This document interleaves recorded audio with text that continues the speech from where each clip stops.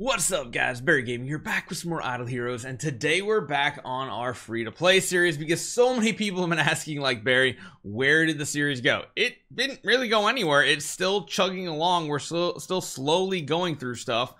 We've had monthlies reset that we do need to try to complete out here. I need to do all my fusions. We need to do broken spaces. We even need to do Super Wishing Coin event, which actually might be a good spot to start right here to make sure we don't mess up. Don't need Gloria. Baby Tixes would be useful, so if we could hit a Tix, I thought we hit it, could be good. If we see another flash, that is a good sign for us, but not gonna happen. Nah, but it does give us some more heroic scrolls, does give us some profit orbs, and it gives us all those monthly rewards, including gems. Now, I've been slacking a little bit because really, one of the biggest things that I'm getting annoyed at in the early game here is the fact that so much of your progress is gated behind your account level, and I'm only level 121. You can see right here, these are going to be like the most stages we can actually get done right here. Is just taking forever to gain experience because there's only one way to get it, and that is right here, this button. You only get what? 82 experience per 5 seconds. Oh my gosh, we're still taking forever to get there. And it's feeling absolutely horrible. So we do need to focus on food. However, remember at the holidays we got a huge amount of crystals of transcendence.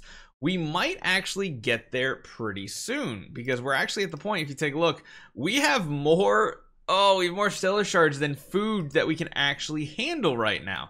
We do have tons of 4 stars. Need to grab some 3 stars out of the bag, make some stuff up. And I still think the goal on this account, see what Interstellar Huntress Patricia looks like as a first Transcendence hero.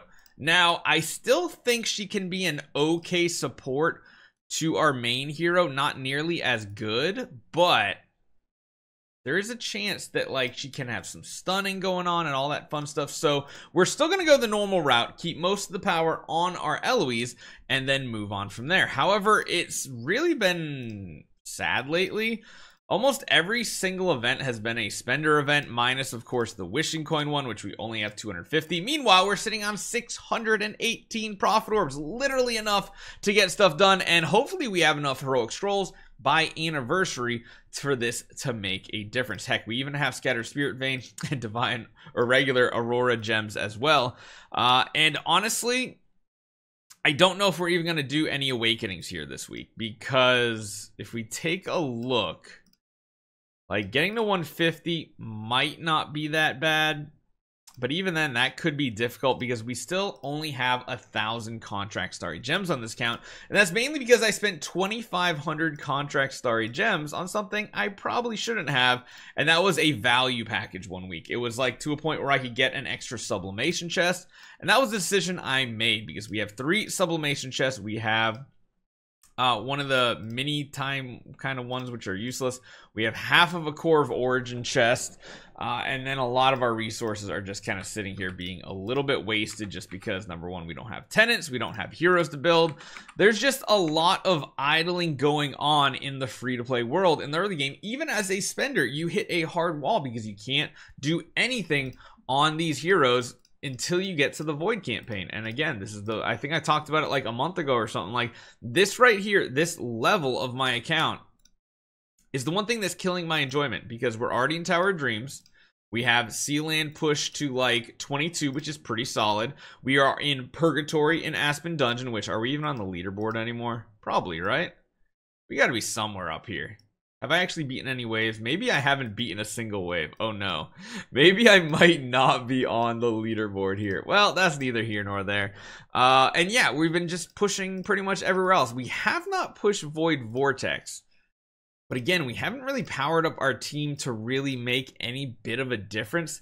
So I'm trying to figure out exactly what I want to do here. And looks like my summoning list is full once again. Got to clear that out every single day for our dailies. I think what I'm going to do this week is I'm going to take the time.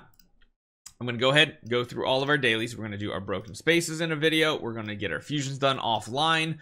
Even do the fighters competition because we are going to need more of those gems here. And I think we just keep trying to build food, because even though we are on the brink of building our first Transcendence hero, we don't even have the food to do it. We literally don't even have the food to do it. We like don't have dark. I mean, we got the puppets and stuff, but it's not going to be enough. And at that, we only have 4 copies of Patricia. Thankfully, we can summon for her and the Prey event at Anniversary, which would be pretty cool. That'll give us more copies. But overall, I mean, we're sitting on Glorious Relics. We're sitting on Artifact Chests. I just don't know exactly where to take this team. The only other thing I was considering is seeing how Patricia would be in the early game without Eloise. And I think that would be a huge mistake. But we could build like a Natalie. I mean, the biggest problem with her tenants, we could only build Gaggy and probably Natalie. But even then, if you take a look at our light resources here, like we got what, 2 Natalie copies, and that's it. Maybe more in the shard form, and we don't have anything that we can build. I think those are the 2 things that really hurt the early game right now. Number 1 is the lock on the campaign, and number 2 is this system right here. At this point, I think they should let you pretty much put any hero you want in any slot. Make slot 2 and 4 the only 2 still that you can put a Transcendence tenant in, but it should be able to be any tenant, because how fun would that be? Being able to pick any hero, like, all right, I want to build a Betty account, but you know what I want to go with Betty? I want a Scarlet Queen Halora, and I want a Doppelganger Natalia. That would be lit instead of going for Patricia and Arania. Not exactly something you want. Or maybe it would make even some less traditional heroes like Gaggy even possible, depending on the team compositions you made. It would make probably Vulcan even stronger and compete with someone like Lord of Fear Aspen. But on our account here, if we are still going the Patricia route, not really looking that good. So I think what we're going to do is we're just going to keep saving our resources. We do have a decent amount of treasure train tickets, so we'll use those eventually. I think even our monsters are done on this account. Yep, monster is finished now, which we can build a second one if we want, but does it really matter? I don't know. We do get some rewards down here. Some gems are going to come in handy, which is awesome. What else do we have a ton of resources on? We actually have a lot of guild coins right now. And that might be one of our next projects, is working on some guild tech. Like, I think I was already working on mage, it looks like. Yep, to try to get the tenants up there. Probably work on ranger, which, yeah, ranger works because we already have Eloise as a ranger hero. So yeah, we have to see what we want to do. I still don't have any plans just yet. We are continuing to get guild treasure train coupons. It's just a very slow, idle game right now, and there's not much else we can do about it because it's kind of all we can do. Sit and wait.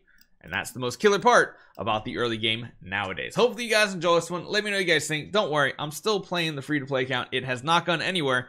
There's just not much meaningful content to show you guys in a video. Maybe I'll do one weekly video on Thursdays to show you guys what we've done in the past week, and that way you can stay up with the account. Hopefully you guys enjoy this one. I'll see you guys next time.